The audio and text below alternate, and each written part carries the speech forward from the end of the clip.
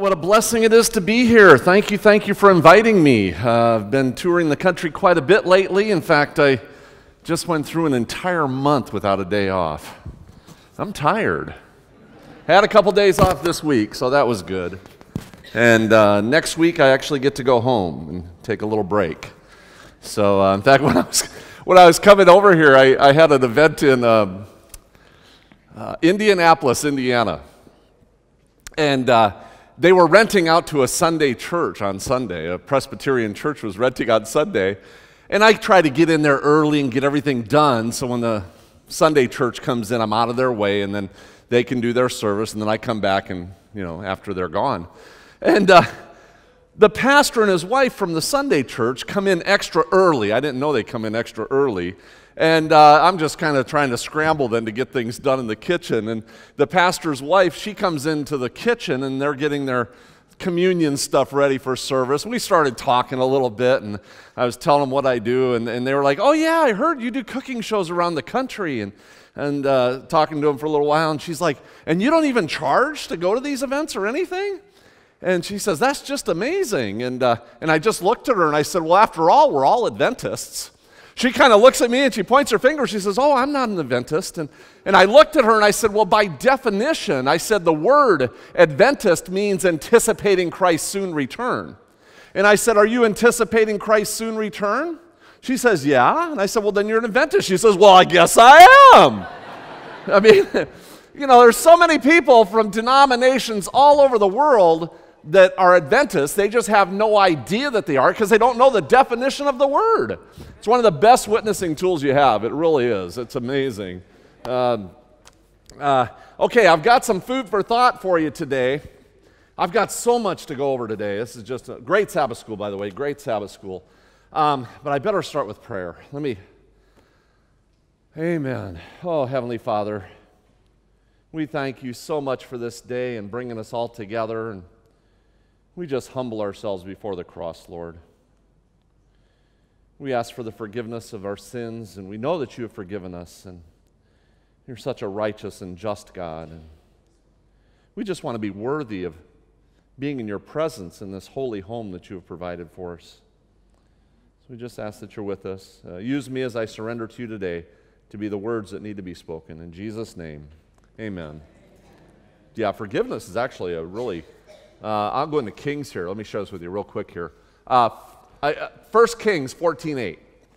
Now, I found this 3 times in the Bible.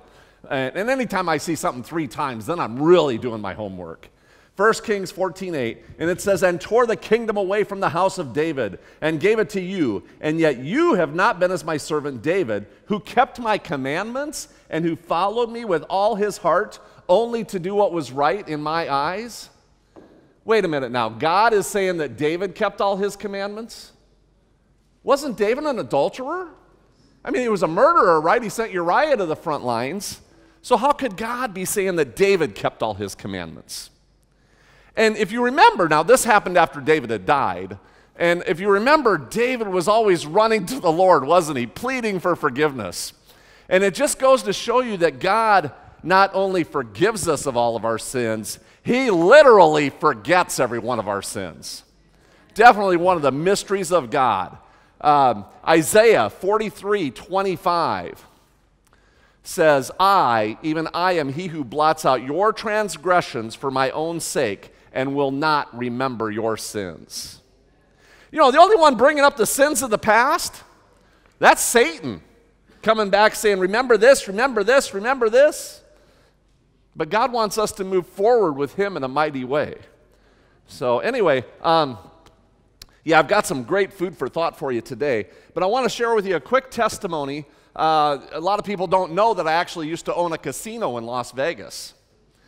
Yes, I had a casino in Las Vegas for quite a few years. And now I grew up Catholic. I actually grew up in a Catholic home, went to church every Sunday. I was an altar boy too. And I left the Catholic Church the day I left home to go to college. And like 92% of the population leaves their faith within 2 years of leaving home. And went to college in Tacoma, Washington, and got down to Lost Wages, Nevada, where everybody loses their paychecks, and opened up a casino there. Now, this wasn't one of the big casinos like you'd see on television, but it wasn't one of the itty-bitty ones either. In fact, my dance floor area was about the size of this room. Sometimes I'd have as many people in my casino as you have in here right now. And let me tell you, those slot machines make a lot of money. Sometimes we were pulling $20,000 a week out of a slot machine. They make a lot of money. I got to the point where I could go anywhere I wanted to go, do anything I wanted to do, buy anything I wanted to buy, but I just did not feel like that was where God wanted me to be. And, my place was a great hangout, too, for all the FBI agents and CIA workers, all the city workers. That was their hangout in town, and lots of police officers. And I didn't even carry donuts, but that's where they were. I had good food. I had a place in the back where they could hide their cars. And, yeah. And, of course, you got the built-in security.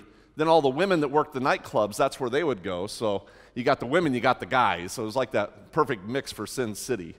But, yeah, I just didn't feel like that was where God wanted me to be. And, of course, I wasn't listening to God. I was just kind of doing my own thing. But God kept showing me all the devastations, all the problems with that gaming business. I mean, I had moms coming in with their half-naked kids. Speaking of Mother's Day, they were coming in there with their half-naked kids, looking for their boyfriends or husbands who were blowing the paychecks in the slot machines. And, you'd see that walk. They would be walking in there. As soon as I saw that walk, I knew what was going on. And my whole crew is trained how to deal with this. And we'd take the kids and separate them, get them in the kitchen, get them something to eat. And then we'd take care of the big fight that's going on. And women, too, in there blowing their paychecks before they even go home and feed the family. And God was just showing me, and, of course, I wasn't listening to God. We had one kid did an armed robbery the day after he blew his paycheck in the slot machines. And my bartender was showing me the article in the paper. One thing after another after another. One senior couple, they used to come in and sign markers. And they would do like a couple hundred here, a couple hundred there. By the end of the day, they may have spent a couple $1,000s. Next day, the banks would open. They'd pay me, start gambling again. They did this for quite a few seasons and quite a few different properties. Ended up losing everything they had. Their retirement, their entire life savings. They lost their home, their vehicles. I had casino owners call me up saying, "Have you seen these people? They owe us money." I was like, "Yeah, but they skipped town in a beat-up pickup truck with a camper topper on the back. That's all they had. Had a bed in the back, And I mean, this happened over and over. And I could give every one of you $100 to play a slot machine on a marker. I mean, the money went in the slot machine. It never left the building. I mean, I could pull it out and give it to you again. Now you owe me $200. I want a lot of people playing on markers because if they win, they have to pay me first. And so the winnings don't leave the property. It's all business, But, yeah, and, God was just kind of impressing upon me, and I was kind of listening to God, but I wasn't listening the way I should. In fact, look up the word listen in the dictionary, okay? One of the definitions of the word listen in the dictionary is actually obedience. See, there's a lot of people listening to God with their ears, like I was, but they're not listening to God with their actions, doing what God is asking them to do. And that's kind of where I was. In fact, we had one, when I was there was when the credit card machines were invented. That's how long ago I was in the business. And we got the credit card machines and in the casino, and then my bartenders had them at the bars and stuff. And I didn't think nothing of it. Everybody swiping their credit cards to get cash. And then one day I was back behind the bar and I was doing a liquor count. And I could hear this lady with my bartender saying, "Here, see if you can get $10 off this credit card." And it was like, "No, how about 5? Nope. Let's try another card. Literally trying every card in her purse, trying to get $5 to play a slot machine. I mean, isn't that horrible? Well, that's nothing compared to finding her with a bullet in her head, committing suicide, and orphaning 3 kids. That's what that business does. That's Satan's job, to rob and destroy and kill. I mean, how do you think it felt to be at that funeral and everybody pointing the finger where the money went? Well, I never went to the funeral. And I said, am I getting that desensitized by this industry that I never went to a funeral? You don't get casino owners at funerals. It's not our job to wonder where the money's coming from or what's happening to the people when they leave. But I prayed and prayed, and I said, Lord, I know you got something better for me. I said, what do you want me to do here? And he says, get out of this business and I'll show you. And I got out of that business and I've never been back since. And I had enough money. I mean, if I needed to take 4 or 5 years off of work, it wasn't an issue, get in another line of work. Ended up getting married. Thought I married Miss Wright, but I did not know her first name was Always. Yeah, I married Miss Always Wright, and long story short, when the money was gone, so was she, you know. And you ever notice that? In fact, the closer I was getting to God, the farther away her and everybody was getting from me. The more I was reading the Bible and praying, and it was like everybody started disappearing. I ended up so broke that I ended up living in my car for a month. Now, a lot of people would give up on God at that time. You know, they're like, oh, we tried it your way. That sure didn't work out. They're testing Christ in a way they should not be testing him. And I said, no, I'm going to get even closer to Christ. I started spending time on my knees every single day. And let me tell you, 15 minutes a day on your knees, that is 1% of your day.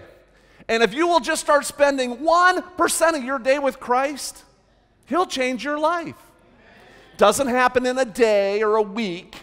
It's consistency, month after month. I just got to the point where I had no desires to do anything but focus on Christ. You know, reading the Bible morning, noon, and night in prayer. Started going to different churches in Las Vegas. I've been to over 200 different churches in Las Vegas, personally. You know, and Las Vegas has more churches per capita than any other city in the country. And whatever sins you want, Vegas has a church for you. Oh, yeah, they're crazy. I finally quit going to church after about over 3 years of doing this, multiple services every week, and I finally said, that's it. They have churches in Vegas. I remember the pastor, his church is actually inside the casinos. Yeah. And I'm not talking about the white chapels you get married at. I'm talking actual services. This one pastor drinks cocktails with the congregation before service at the bars. I have another pastor, and I talked with him a few times. He actually gives classes on how to play slot machines after service. Justifies it with the Bible. He's like, well, the wealth of the wicked is laid up for the just. If you're not winning on those slot machines, you're not right with God. I'm like, you got to be kidding me. Finally, I quit going to church altogether. I said, that's it. I'm not going to these churches. But I stayed in study. I stayed in prayer every day. And, of course, I'm watching these televangelists on television. And I'm picking out one mistake after another, because this is, you know, a few years of reading and studying. And then I run across 3ABN on television, they were never there before either. I love when God does that kind of thing. And I'm watching, waiting to pick out mistakes. And the more I'm watching, I'm like, wow. There's a church out there that's teaching the whole message? And I knew about the Sabbath because my brother's married to a Jewish girl. I always wondered why people weren't honoring the Sabbath instead of, you know, Sunday. And everything just started clicking. And I really started getting excited. I started going to Paradise Church in Las Vegas, a Seventh-day Adventist church there. Started sending donations to 3ABN, telling them what a good job they're doing. And then they gave me a call and said, well, you're a chef from Vegas. You need to come out and do some cooking programs for us. So I paid for tickets myself and went out there a few times doing cooking programs. And then I ended up getting baptized by Jim Gilley over at 3ABN 10 years ago now. Yeah, and God's been using me ever since. Yeah, of course, yeah, praise to God. Praise goes to God, amen. And, you know, I've ever since then, we've actually done 1,500 cooking shows in every state now. This year, we're headed to Africa for 3 weeks. Next year is Iceland, and we've never charged for food or transportation or anything, and God's just provided. And it's just amazing. I could share with you so many miracles of things that have happened around the country. It's just, that would take a whole 3 or 4 sermons just to do that. And, but yeah, I want to share with you what a really upside-down world this is, and I've got some food for thought, because it is, and it's getting nuttier by the day. I go around the country and I see all this just crumbling, throughout society. And I can't even show you the billboards in Vegas. They're so horrible. I mean, there's ones that say, "Don't believe the truth." That's all it says. No company name or anything. There's other ones that say, "Obey the serpent," for some nightclub. When my wife and I were down there, I got a wonderful wife now, by the way. In fact, tomorrow I have my wife, she's home taking care of her mom right now, who's 93 years old. So I get 2 Mother's Day celebrations. I'll be calling them and everything. There's when we were there, they had a big, massive billboard downtown for a nightclub, and it said, "Come worship with us Thursday nights, the way Vegas prays." I mean, everything just horrible, horrible, horrible. Of course, luck is everywhere. Luck, luck, luck. You can't even go to the restroom without somebody wishing you good luck, Man. Well, luck was derived from Lucifer. Luck, Lucifer, same root word. Luck was derived from Lucifer to take favor away from God. How come every time something good happens in your life, you are lucky? But every time something bad happens in your life, we're supposed to think that, oh, God had something to do with it. It was meant to be. You're supposed to learn a lesson. Let me tell you, if something bad happens in your life, I guarantee you Satan had something to do with it. And if something good happens in your life, we need to give God the praise and glory and thanks. Amen? Not be sitting here calling it luck. Wait, is it a potluck here or is it a fellowship meal? Oh, it's a fellowship luncheon. Okay. Woo. I mean, I'm from Vegas, but I don't want to roll the dice on the meal or anything, so. All right. In fact, when we were there, we had this one couple. They knew me from the casino business, and I was telling them how much money those slot machines make. They're like, "Man, you make that kind of money in the casino business. You need to get back in that business." And I just looked at them and I said, "Why would I ever go back to Egypt when I see the promised land right in front of me?" We're this close to the promised land. This is not the time to be running back to Egypt. But there's some things we really need in these last days, and really what we need is a lot more ADD. Now, I'm not talking the ADD that you get from the kids' cereals nowadays, okay? I'm talking godly ADD. We need action, direction, and discernment. James 1:22, action, James 1, "Be ye not just hearers of the word, but be doers of the word," right? Right. Now, direction, I'm going to go to Psalms 5:3, because this is a different type of direction. Most people are like, "Lord, give me direction. Give me, give me, give me."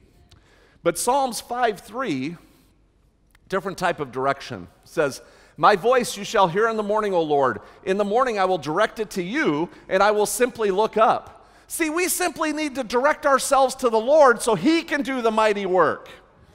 It's very simple. God has really made everything He does simple. Satan's the one that tries to complicate everything. Discernment. I'm going to go a little bit farther here into Proverbs. Proverbs 2:3-5.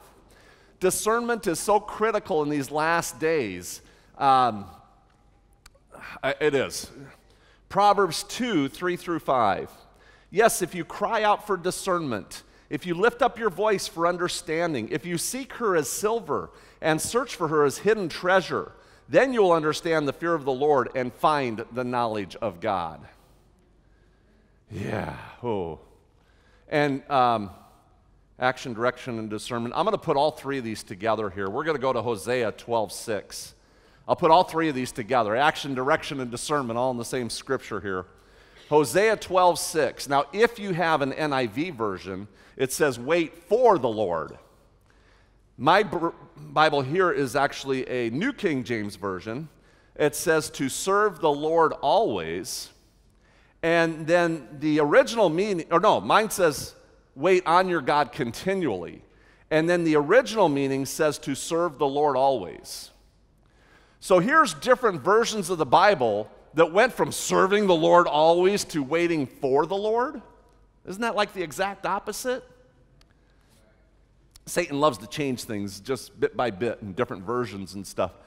Now, there is a time to wait for the Lord, amen? But in this particular case, we're supposed to wait on the Lord with action, serving Him. Like a waiter or waitress waits on somebody in a restaurant, that's what waiting on the Lord means. Yes, action, direction, and discernment. In fact, y'all know, here's another one. Y'all know Philippians 4:13? I can do all things through Christ who strengthens me, right?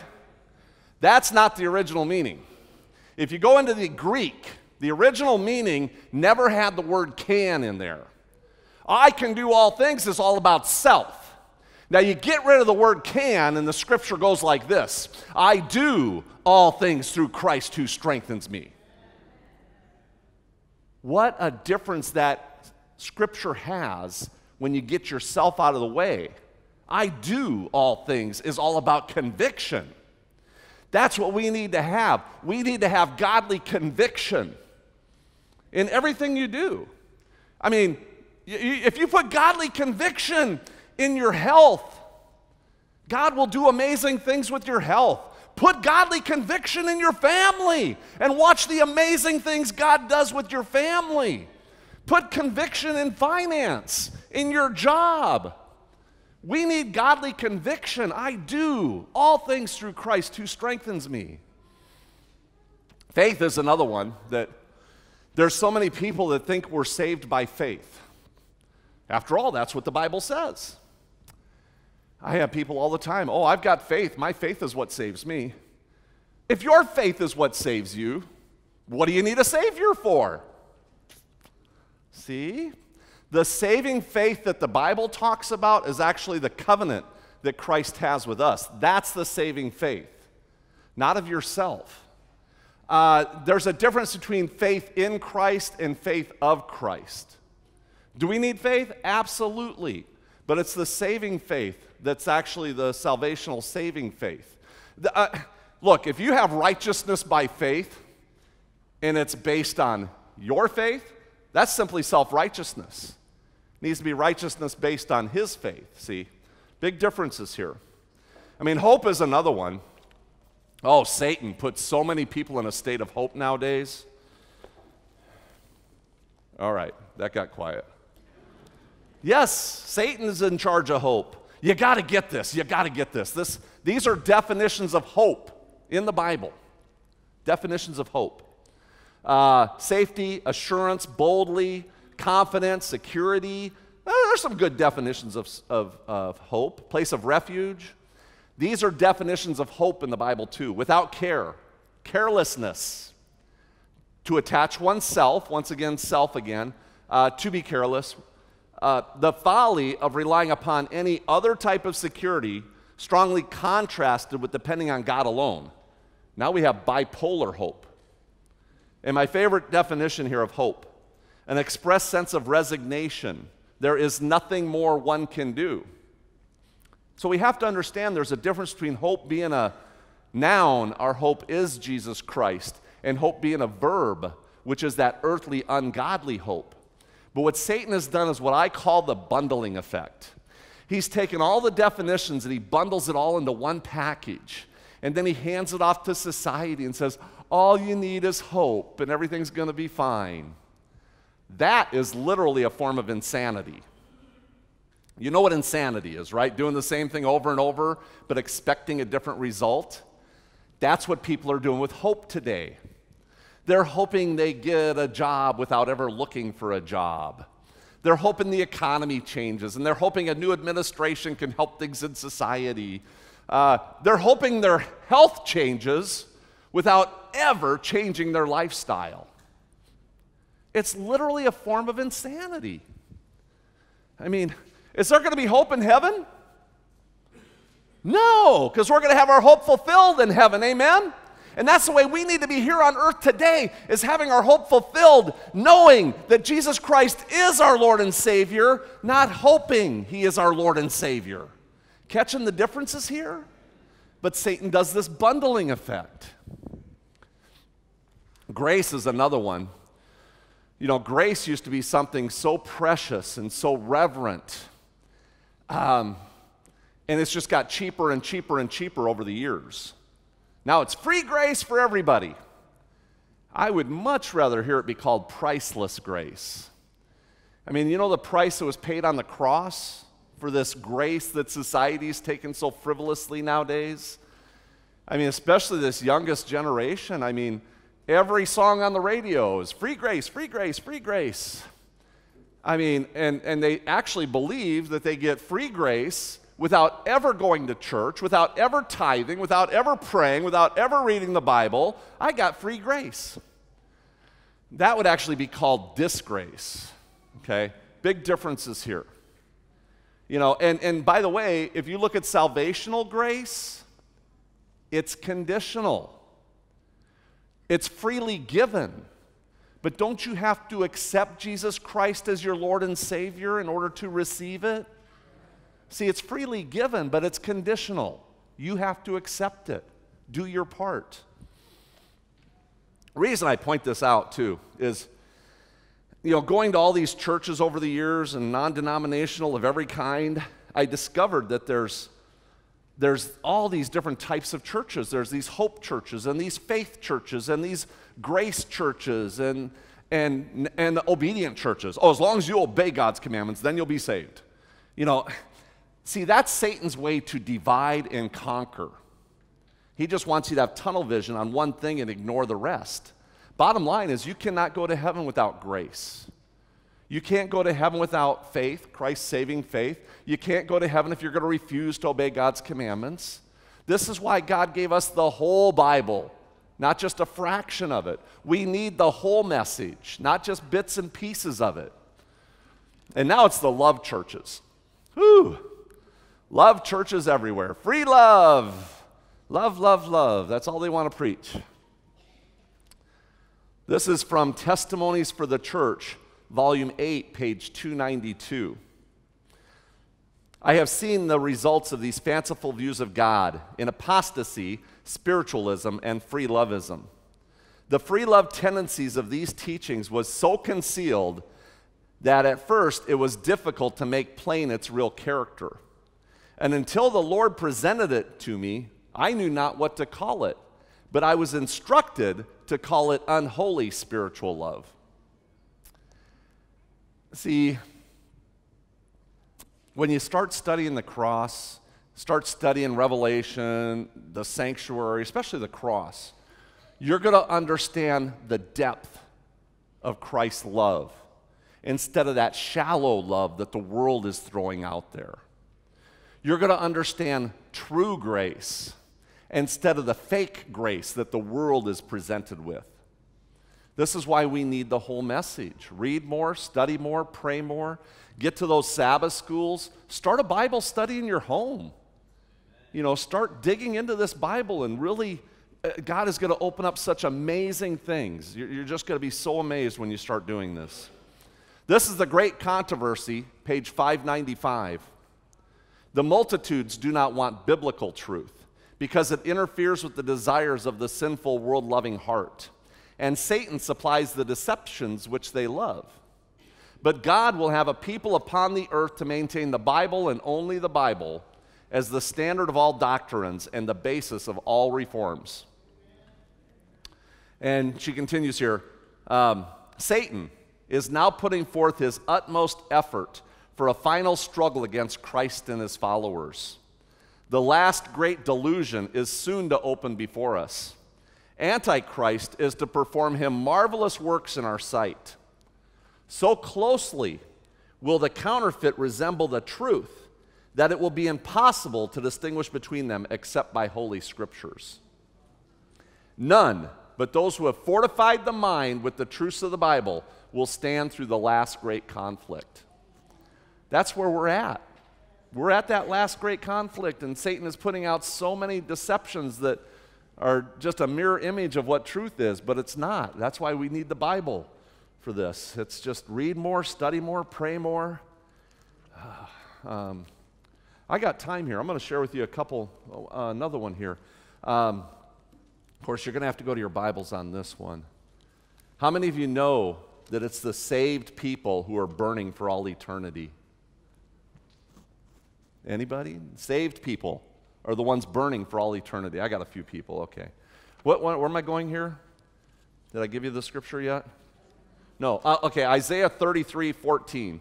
So it's going to be Isaiah 33:14 through 16. We'll get that on the screen. Isaiah 33:14 through 16. Yes, it's the saved people who are burning for all eternity. This answers a lot of questions, too, about eternal hellfire and things like that.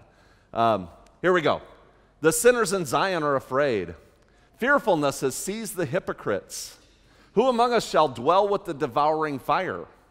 Who among us shall dwell with everlasting burnings? Here's the answer. He who walks righteously and speaks upright, he who despises the gain of oppressions, who gestures with his hands refusing bribes, who stops his ears from hearing bloodshed and shuts his eyes from seeing evil. Let me tell you, shut those TVs off. I can't even watch the morning news anymore without half a dozen commercials about aliens killing zombies or something. I just wanted the weather report. It's horrible. He will dwell on high, his place of defense will be the fortress of rocks. Bread will be given to him, and his water will be sure. Hebrews 12:29 says that God is a consuming fire. Now, we are going to be in the presence of this consuming fire for all eternity. Now, of course, we're not going to be harmed in any way, shape, or form. I mean, look at Shadrach, Meshach, and Abednego. Remember, they went through the fiery furnace. They didn't even smell like smoke when they came out because they were in the presence of the Lord. And I'm thinking about this, and I said, you know what? If we're going to be burning for all eternity, why don't we be on fire for the Lord now? Why are we going to wait till Christ returns? We should be on fire for this Lord right now, so bright that this community is saying, boy, I don't know what it is about that person or this congregation in this church, but I want some of that. That's how bright we should be shining right now. I think they were going to bring the kids in here. You might want to, if they're going to come in for the painting, we might want to go grab them. But let me do one more story here for you, too. Because you all know the story of Matthew 20 with the farmer in the vineyards.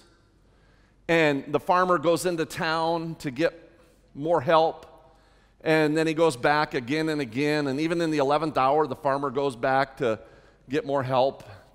And the whole lesson of the story is supposed to be, doesn't matter when you come into the fold, you get the same reward, right? That's the whole lesson. Okay, there's so much more to this story, let me tell you. I was over in California last year, and it was a little before the harvest season. They had a massive storm coming in from Washington and Oregon. They knew it was going to wipe out their crops. And they were on every broadcast, all over radio and everything, saying, anybody and everybody who can possibly get out in the fields, we need you to come out and harvest this crop or we're going to lose it all. And the light bulb went off with me. I said, there was a storm on the horizon that day. That's why the farmer went back into town to get more help. Think about this. This guy he's a professional farmer. He knew exactly how many people he needed to harvest that crop. And the storm's getting bigger and bigger. He's like, boy, I better go back and get more help. He goes back over and over. Even in the 11th hour, he's going back to get more help. Look, if there wasn't a storm on the horizon, he would have said, guys, come back tomorrow. We'll finish the job. The problem is there was no tomorrow. And look at these 11th hour people. They were the Bible says that they were looking for work all day long and couldn't find work.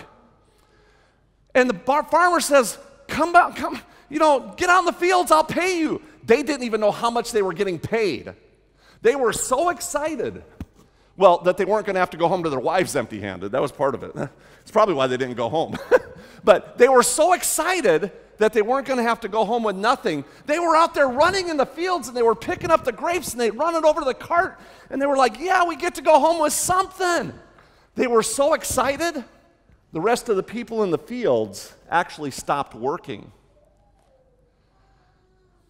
That's where our church is today. It's a story about the church. Ellen White says in Christ Object Lessons that they were paid based on their spirit. This is page 397. And that the people that were there all day had no spirit to serve. And on page 400, this is her statement. There is nothing more offensive to God than this narrow, self-caring spirit. He cannot work with anyone who manifests these attributes. They are insensible to the work of his spirit. So my question to you is, where's your spirit going to be in these end days? Are you going to be one of the ones sitting in the pews wondering what's going on? Or are you going to become an active participant in finishing the work? Now, how do you get filled with the Spirit? It is through the ministry of participation. Be an active participant of this church. Join the welcoming committee, join the Pathfinders, do something, anything. When you actually do something, that's when God can fill you up with a feeling of accomplishment, and then you're going to say, wow, I want to do more. This is the spirit of participation. If you're going to do an evangelistic series, part of the spirit of participation is just simply attending. You don't have to do anything but sit in the pews. I'll tell you what a blessing it is to have a majority of people coming from the church, especially for visitors. If nobody shows up from the church, why would they believe it? You're not even showing up. Part of that participation is simply attendance. And when you get the spirit of participation, all of a sudden, God just fills you up so much, you just want to do more, and you want to do more. And that's when you get excited.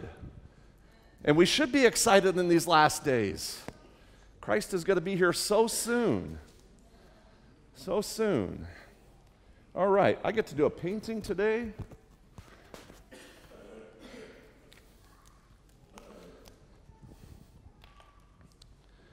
Okay, I haven't done one in a while.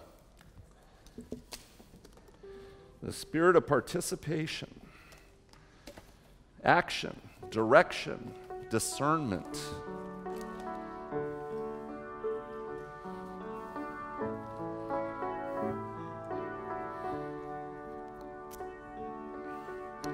I'll see y'all in just a little bit.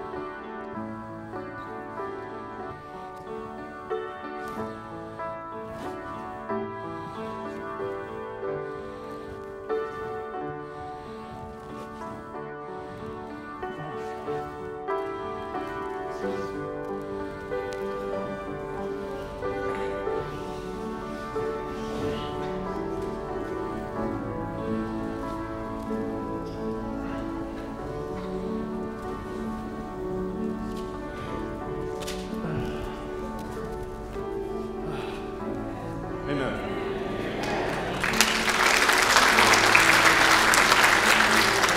Jeremiah 29:11-13 says, "For I know the thoughts that I think towards you, says the Lord, thoughts of peace and not of evil, to give you a future and a hope. Then you will call upon me and go and pray to me, and I will listen to you, and you will seek me and find me when you search for me with all your heart." God has a purpose and a plan for every one of us. And when we start actively taking those steps in action, direction, discernment, that's when he reveals what's next. So Heavenly Father, we thank you so much for this Sabbath day. We thank you for bringing us all together.